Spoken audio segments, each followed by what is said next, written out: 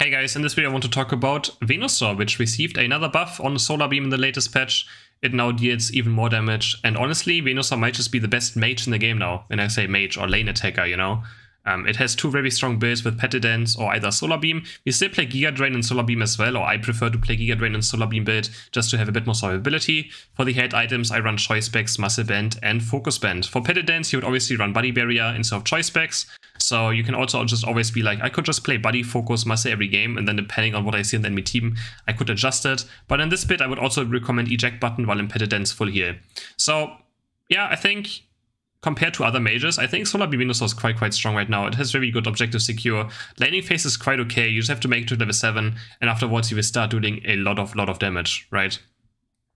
Which, I mean, sometimes getting level 7 can be difficult. Right now we like against the Blissey, and Blissey lanes are so difficult. Blissey is such an oppressive Pokemon, I feel like, right now. Even just the early game, it just takes no damage. It does a lot of damage. It has very good healing. It has very good sustain. And it also has very good last hitting with Pound, right? And Blissey is just so hard to play against, especially when you have like a lane weak partner like also an Eevee. Of course, when he gets to Sylveon, you're gonna have a much easier time. So I'm gonna have him do this Corpfish fast. I will try not to take any experience from this to make sure he gets level 4. And now we're ready for the beast. We see the enemy jungler's top lane on the minimap, the Greninja, so we don't have to be too scared. I'm just gonna start auto-attacking it and just try to get as many as I can with the Hyper Voice as well. Use the Razor Leaf, and we actually get the big B. We do get it. Now Blissey's already level 4, which means it's gonna be super hard to deal with. But our Hyper Voice Sylveon is also quite strong. So compared to what are the other best mages, you know, we have like Ninetales, who's a good mage, Pikachu, Sylveon, those are pretty much the best ones currently in lane, I would say. And here we just get taken down. There's the Pound boost auto attack damage of Blissey compared with the Delphox damage. And yeah, we do get taken down, don't have Giga Drain yet. Which means we're quite squishy. So that's why I still like Giga Drain as well. Giga Drain just helps us not be super squishy. While without Giga Drain, we're just absolutely glass cannon, right? And if we get jumped, like this meta right now has a lot of all-rounders and speedsters, or especially all-rounders, right? Like Lucario, Serena, Machamp, that all just jump you. Enemy junglers as well with Greninja jumping on you, a Greedent running you down. Some people still play Blastoise as well. And I think if you just don't have any like self-sustain, it's quite difficult to play. And I think Sludge Bomb is not even that good of an ability. It has quite low range. It takes a long time to, you know, get flown out or get thrown out. So I still just much prefer the Giga Drain. And this also allows us to still run Muscle Band quite easily. Like I can still do a lot of auto attack damage. I can stay in fights, auto attack, look for Giga Drains, and then find some Solar Beams as well. I don't have to be too scared. I don't have to play too backliney. I can still be a bit frontline. You have to be careful, obviously. Solar Beam doesn't reset Giga Drain, so your Giga Drains will not be as effective as say in Petal Dance, because Petal Dance reduces the cooldown of Giga Drain. So you always have a small time window of after Giga Drain where you take no damage, but I think that could be always quite enough, and the healing as well together with to make you live. Then we found a nice kill with the Razor Leaf, and now we have our Solar Beam unlocked. So we always want to try to be level 7 obviously for the first Dreadnought, because Solar Beam also allows us to maybe steal Dreadnought away in case it looks bad. Getting level 7 can be quite difficult though.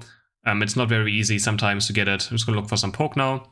I'm going to start doing this as well. Muscle Band also allows us to start doing Dread, because Muscle Band does a lot of damage to high HP targets, but my team actually is getting ran over right now, and it's looking quite bad for us. Let's still start doing it for now. Another guy goes down. I'm going to keep my Solar Beam for now. Here, there's the Giga Drain. Giga Drain in my champ, and you saw, he almost did no damage to me there, just thanks to my Giga Drain. I'm going to start auto-attacking him, trying to get a kill. I'm looking for the Solar Beam steal now, and I actually get it. I don't know how I got it, because I was actually resetting in HP, but we get the Dreadnought, we secure the game, or like we secure the first Dread, and with that, you know, if you lose that Dreadnought there, might have been already game. That's what I mean with Solar Beam, just being a very good last hitting tool as well, right? Similar to other things. Now we're almost level 9, and there you saw Giga Drain doing a lot of work as well, I think. You can understand, like, I actually can stand too much Machamp, right? I don't have to run away from him, necessarily. As opposed to if I'm Sludge Bomb, I'm kind of just like half HP instantly from Rom Dynamic Punch Auto Attack. But if I had a Giga Drain before, I don't take as much damage. So, still, I auto attack a lot in this build. This Treven is going very deep, looking for Solar Beam. Also try to, I never auto-aim my abilities, but I guess you guys can auto-aim your abilities, right? If you're not too used to the started used to a character, I would always aim it. Like I always pretty much try to aim all of my skill shots as much as I can. And it will just, you know, help you be still more accurate at some point. Here we do miss it though. Of course, you can also be prone to miss it on when someone walks in a straight line sometimes, because you think they might be sidestepping it. And we get a nice kill here, another one kill. My Blastoise is going to score 40 points here, but in this scenario, I'm still not killing the goal. There's currently this Audino up, there's Audinos on the right side, And honestly, my Blastoise could even pick up some more coins right here and score even more points. But honestly, like, I'm someone who can't invade, right? Like, if I walk to the enemy side for their Audinos, I have no chance. So I just take all these Audinos. Now I have 3 more. Now I could maybe decide to break the goal, but there actually is a Greninja here. And I'm just going to Unite Move him. Giga Drain, he also Unite Moves me. And we barely live. I didn't expect Greninja to be sneaking in this brush. That was not the best Unite either, but if I die there, he's going to score a lot of points on my side, so I probably should have not face checked. I was just checking if someone is defending the goal to see how many people are there, because after getting all those Audinos, it would be fine timing to kill the goal, right? Looking for another Giga Drain, but this time my Giga Drain actually, I don't think it hit in time, and we get taken down. My team is just not ready, and I'm just overextended. Again, you're still pretty squishy, doesn't matter what, so totally my fault. I should not be on the enemy side of the map when a Dread is about to spawn. Obviously, my team should also be around, but that's not my team's fault that I'm dying there. I mean, it kinda is, but in the end, not really. I could have just adjusted my play and just be much more safe. So in the end, it's still my fault. Even if your team doesn't rotate, it should be the correct play and be there just in time so you get, like, you know, you have advantage over it. You have to adjust to it, right? And if I'm not adjusting, then it's my fault. Looking for some Giga Solar Beams now. We want to hit level 13. Level 13 is you get Solar Beam Plus. And there the cooldown gets reduced by quite a lot, so we can just spam Solar Beam after Solar Beam after Solar Beam. So you just want to be level 13 as fast as possible if you somehow can. Don't have Unite Move up here, so I kind of have to stay back looking for some max range Solar Beams. Didn't really do much there, but actually Giga Drain. This time I Giga Drain steal the Dread. I probably should have kept my Solar Beam there as well for the last hit, but my team, we actually start to win the team fight. And my champ is gonna kill the goal now with 40. I think he could have probably waited a bit and we could have had a bigger overcap, like we could have let Blastoise score 30, or let the Delphox score 30. We can just maybe move towards the second base now. I still have Unite Move, and I think I could use it one more time. So, but yeah, actually it looked quite doomed. So I was just looking for it, thinking about it, but then the enemies just all appeared. Our Machamp just dies, and there's like, no. I think I'm still Unite Moving right here, which I think is a mistake. I shouldn't Unite Move here. It's quite late. But man, this CC of these two Pokemon together as well, like Perma Egg Bombed, Perma Horn Leech, is actually so annoying. And this problem with Venusaur as well. Your hitbox is just like the biggest ever, right? You're a very big Pokemon, and dodging things can be very difficult. You just get hit by everything. So actually pretty bad. I need to farm my Unite Move up now. I'm only at 25%. I should have just died there. Like, often it's the better play to just die and, you know, not use a Unite Move, because Unite Move is so much more valuable than just being alive sometimes. But the bees are luckily up, and every single small bee gives you energy recharge on your Unite Move. So whenever Unite Move is not up, just try to look for bees instantly. And you can already see we're already back to 60%, very fast. Now you see all the Corpfish is up.